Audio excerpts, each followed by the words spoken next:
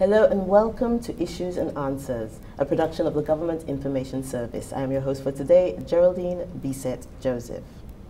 Energy Awareness Month is presently upon us, and with that being the case, today I'm joined by two energy officers from within the Renewable Energy Division of the Department of Infrastructure, Ports and Energy. That's Ms. Benise Joseph and Mr. Kurt Inglis, and they join me today to give us some insight into the month and the activities that we can actually expect to see happening within the month. So first of all, thank you for joining us today.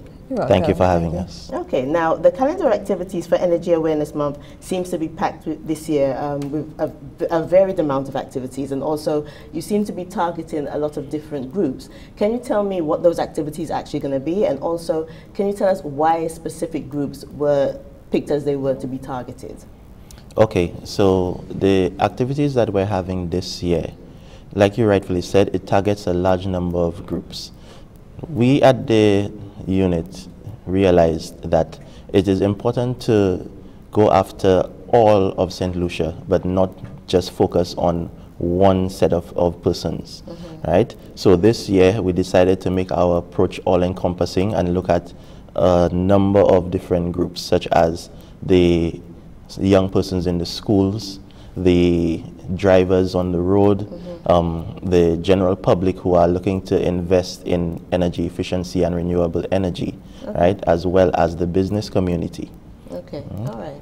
Are there certain targets actually set by the Energy Unit this year in observance of Energy Awareness Month, which are different from previous years? For instance, I know that there is actually a heightened look at geothermal energy this year within the activities. So can we expect something different this year than the previous years before?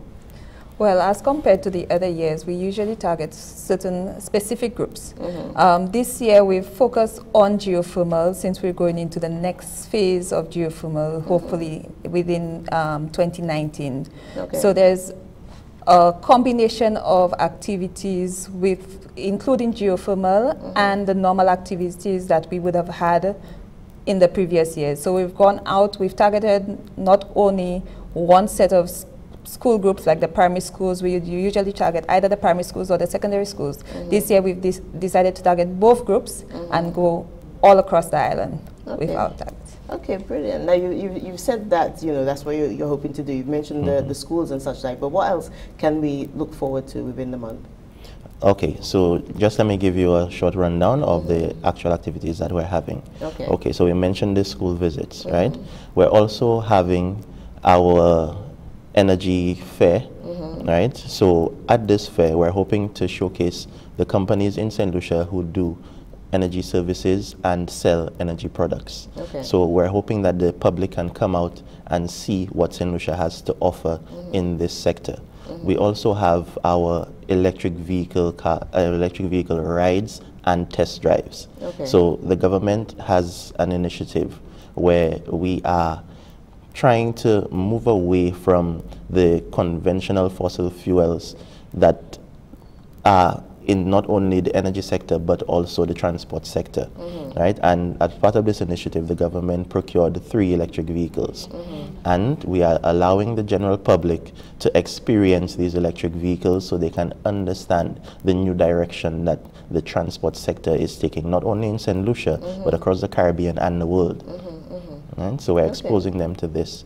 And we also have some other activities for geothermal specifically, where we want the youth to give us their feedback or their ideas in terms of geothermal. So we have a geothermal infographics competition where we are letting the youth show their talents when it comes to graphic designing, where they can design something that depicts the benefits of geothermal and there are attractive prizes that they can win also for their efforts. Okay. Right? Okay. In addition, we have the school debates, where we have a range of topics. Some are on energy, so they go through several rounds, and until they reach the final. So there are different topics in each round in the schools debate. And as I said, we have geothermal kind of engraved in the Awareness Month activities.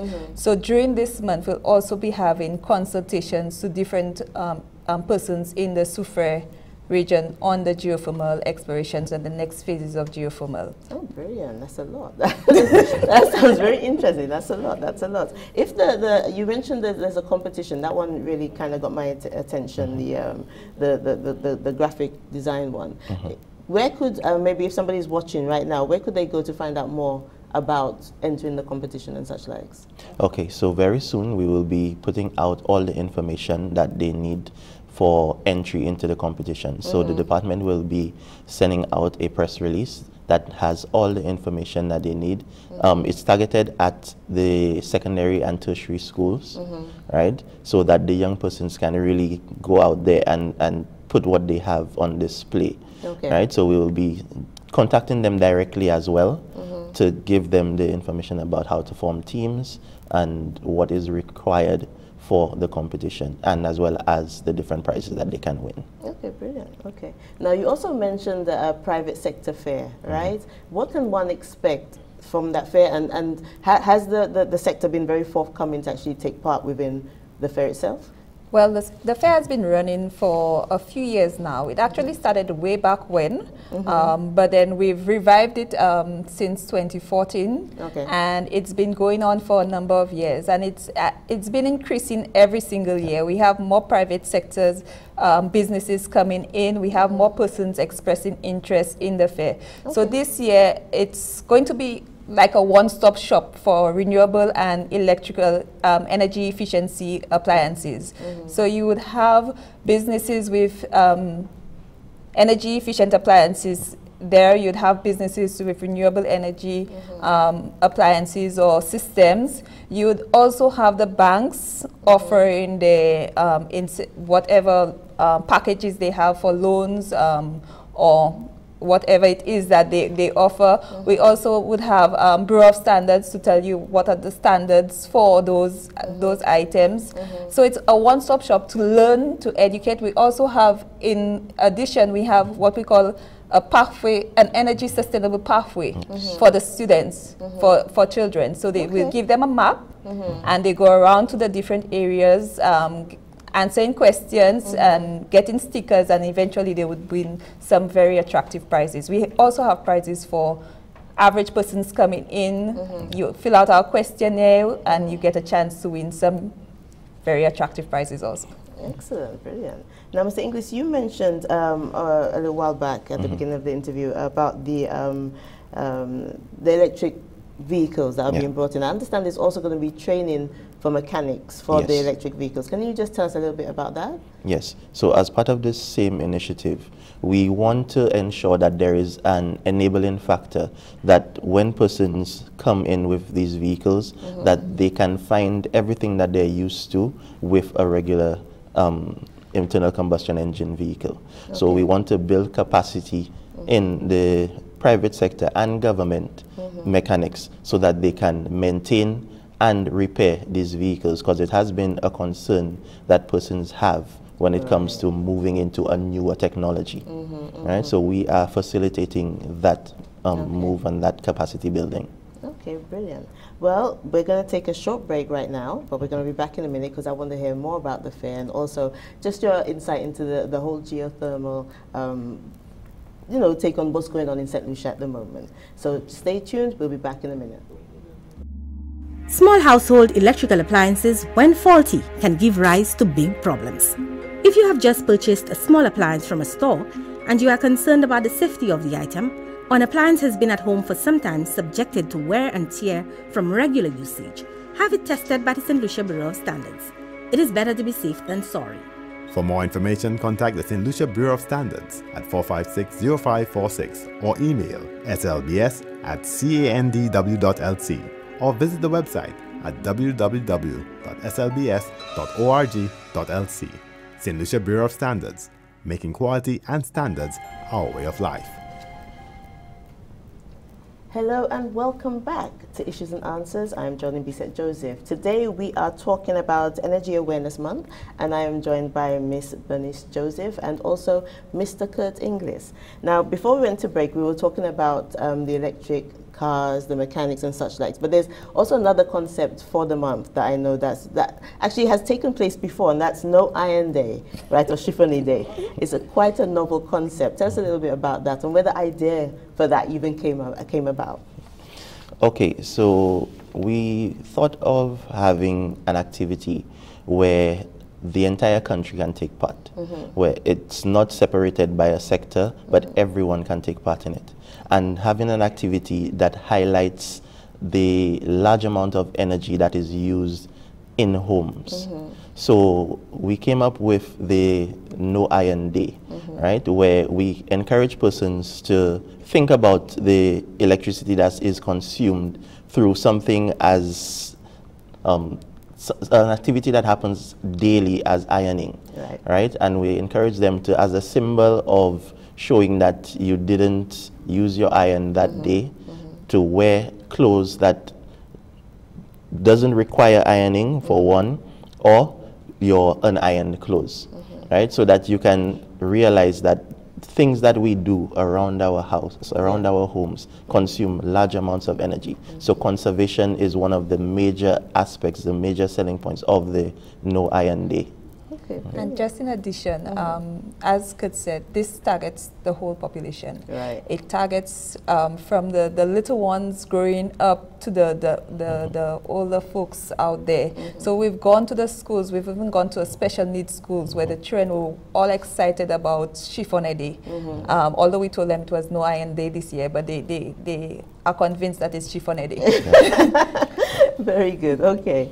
I know we've touched on it before, but with there being such a heightened interest in pursuing renewable energy options rather than energy from fossil fuels, how else would you say that the observance of Energy Awareness Month fits into the trends that we're seeing today?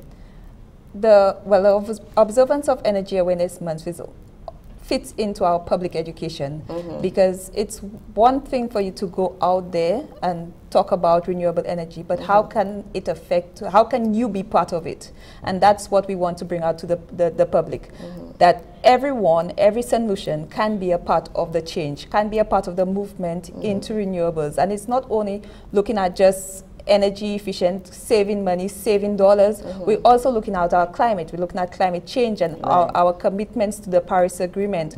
We also have our nationally determined contributions. So all of this comes into one, and it's saying that it's not the government, it's not higher level persons, but every citizen of St. Lucia can contribute to our energy independence. Okay, brilliant.